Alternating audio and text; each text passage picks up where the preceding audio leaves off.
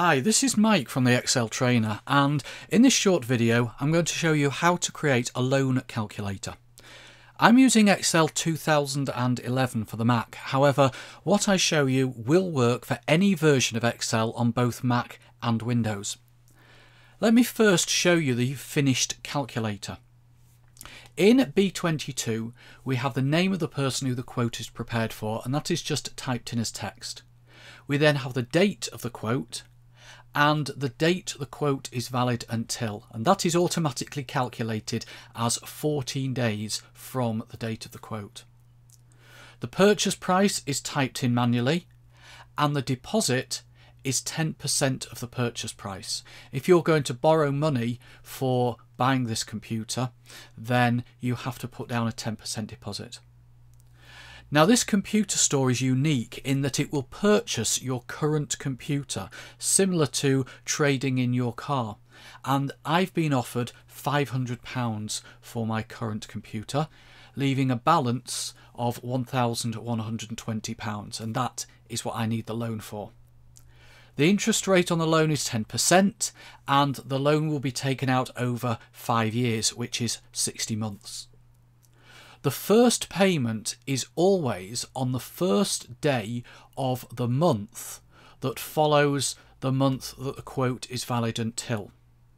In other words, in this case, because the quote is valid until the 6th of April, the next month is May, so the first payment is the 1st of May.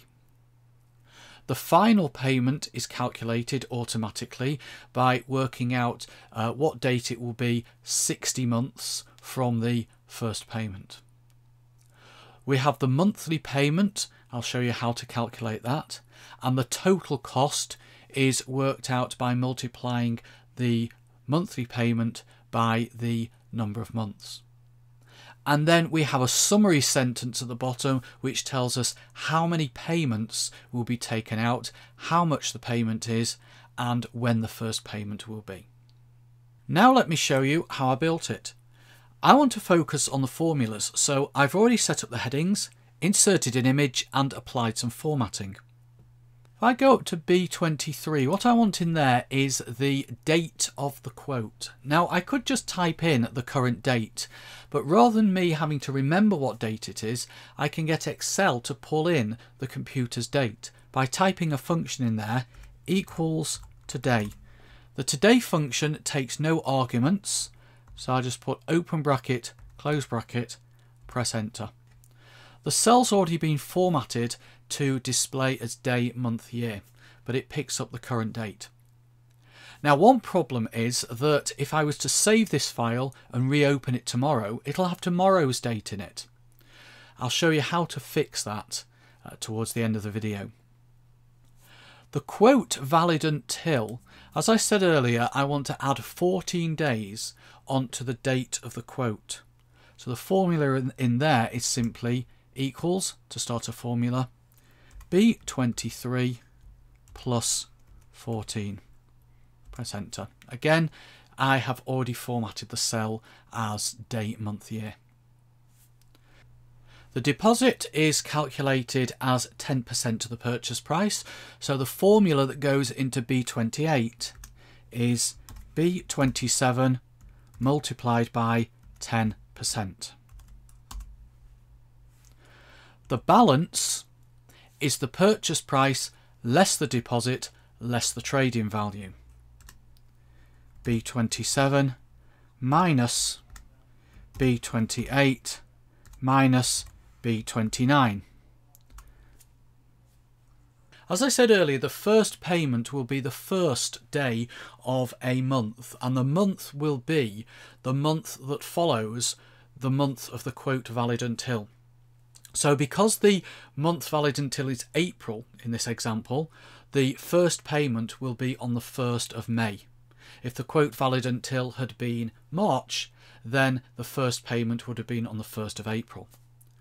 To calculate this, I'm going to use the EOMONTH function.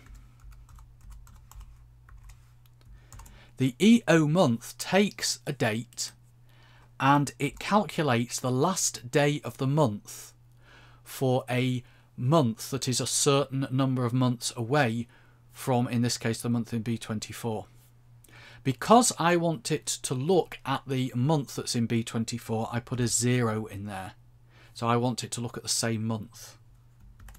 If I left it at that, that would give me the date that is the last day of April. I want to add 1 day onto that, so I plus 1. That gives me the 1st of May. The final payment is calculated as being, in this case, 60 months from the 1st of May. And the way to do that is to use the EDATE function. The EDATE function takes a date, which in this case is B35, the first payment, and adds a number of months onto it, in this case 60, which is the length of the loan, B33. And that gives us the final payment. To calculate the monthly payment, I'm going to use the PMT function.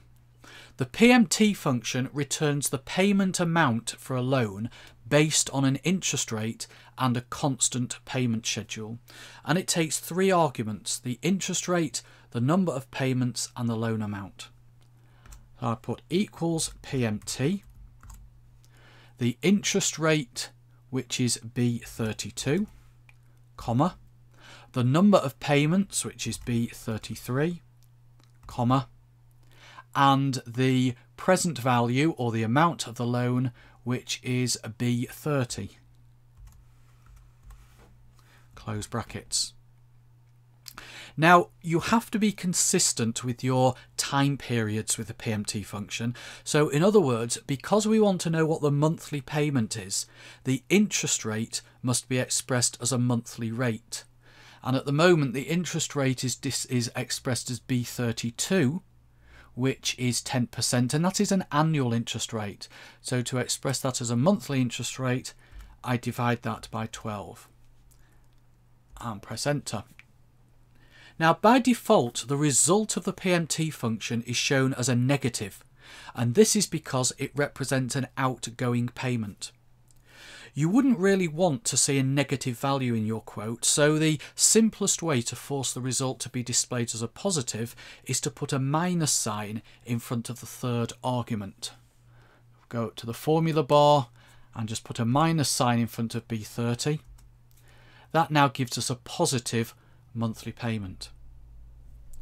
To calculate the total cost, we simply multiply the monthly payment in B39 by the number of months in B33. And that tells us that to borrow £1,120 at 10% interest rate over 60 months, it's going to cost us £1,427.80. You can see that we now have a formula in A44 which summarises that 60 payments of £23.80 will be taken from your account starting on the 1st of May 2013. Let's go and change some of the figures. So let's go and change the purchase price to £900, so it's a cheaper computer. We now only have to pay £90 deposit. We're still going to get £500 for our old computer, so we're borrowing £310. The first payment is still the 1st of May. That's because the quote is valid until the 6th of April. But now the monthly payment, the total cost have changed, and that is reflected in the formula that's in A44. Let's put that back to 1800. So how do we do this formula here? I'll delete that out and I'll build it up from scratch. The first thing I wanted was the number of payments, which in this case is 60. It's in B33. So B33, use the ampersand, the and sign, because we're joining together blocks of text. And I wanted to say 60 payments of £23.80. and so on. So the payments of, because that is static text, goes in speech marks.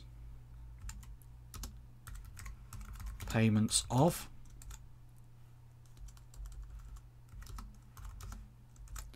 Now notice that I've got a space before the P of payments and after the F of, because if I don't, then the sentence will all be squashed up together. It will say 60 payments without a space. After the payments of, we want the monthly payment itself, and that is in B39. Then we want some static text. So will be taken from your account starting on, and we then want the date of the first payment, which is B35. Enter. Now that's not quite right, because what it's done is it's gone to B39 and it's not picked up £23.80, but it's picked up 23.79669007666205, because that is the actual value in that cell. It's £23.80 because of the formatting. And similarly, it's picked up the start date, which is the 1st of May, but the actual value in B35 is 41395, which is the serial number that represents the 1st of May 2013. So what I need to do to fix that is to convert the value in B39 and the value in B35 to text. And that uses the text function, which also defines how the text will be displayed. And rather than me typing it from scratch, I'll go up and edit it here. So click in there and put text, open brackets, and the text function takes two arguments. One is the cell that contains the value that I want to convert to text, and the second argument is the format of the text, which has to go in double quote marks. In this case, because I want to display the monetary amount, total payment, in pounds with 2 decimal places, I put a £, 0, full stop, 2 zeros. Close brackets. And over here, I need to do a similar thing. Text, open brackets, the cell is B35, and I want to format that as DD 4 months, or 4 M's to get the full month name, the full year. Close brackets and press enter. There we go. 60 payments of £23.80 will be taken from your account starting on the 1st of May 2013. One final thing, back to the date of the quote. As I said to you, equals today puts the current date into a cell, and that saves me looking up today's date. However, as I said, if I save the quote and reopen it tomorrow, it will show tomorrow's date. Therefore, before saving the file, what I can do is I can copy and then use paste values to paste the value of the formula or the result of the formula into the same cell that the formula is currently in. It works exactly the same way on the Windows version. Paste values. And what I now have in cell B23 is a date rather than a formula. Thank you for watching, and I hope you found this useful.